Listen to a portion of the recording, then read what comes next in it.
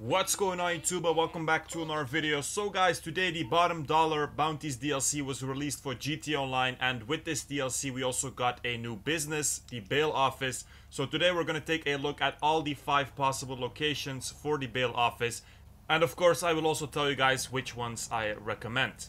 So first of all, if you go to Maze Bank Foreclosure, if you select bail office at the top, you can see the 5 locations. First up, we have the one in Paleto Bay, 1.65 million. This is the cheapest one, just like with many other businesses. Del Perro, 2.3 mil. Davis, 2 million. Then we have Mission Row. This is the one from the trailer, almost 2.4 mil. And then the most expensive one, downtown Vinewood. All of these offices, by the way, earn exactly the same amount of money, so that's not different, just like any other business in GTA, by the way. The inside, as far as I've seen, is also the same, so it's only the location on the map and the building that will be different. So let's take a look at the 5 locations. First of all, downtown Vinewood, the most expensive one, 2.6 million. The front looks like this, so that's the front entrance, and then for the garage entrance you have to go to the back. You also have a parking space over here, so let's say if you want to land with a helicopter, you do have quite a lot of space over here, so that will be easy. It's not very close to a highway, but still a pretty decent and good location in my opinion.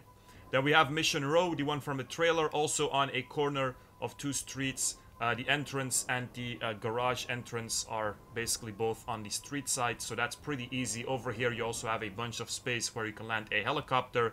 So again, I would say a pretty good location, also very close to the highway, so that's of course also a plus point. Then we have the Del Perro location, again close to a highway, but the building itself, so the entrance, as you guys can see, you have to go through a alley, so it's not that accessible. Also not so easy to land a helicopter between these buildings. So personally, I wouldn't really recommend this location, especially because it's 2.3 million. It's kind of the same price as the Mission Row one. So in my opinion, this location is not that interesting. The 4th location is the Davis location, 2 million, so already 300k cheaper than the previous 2 and 600k cheaper than the first one. The front entrance, or the main entrance, is on the street, which is alright. The garage entrance is in the back. It's not so hard to get there, but if we look at the first 2, those were much easier. Also, it's not very close to a highway.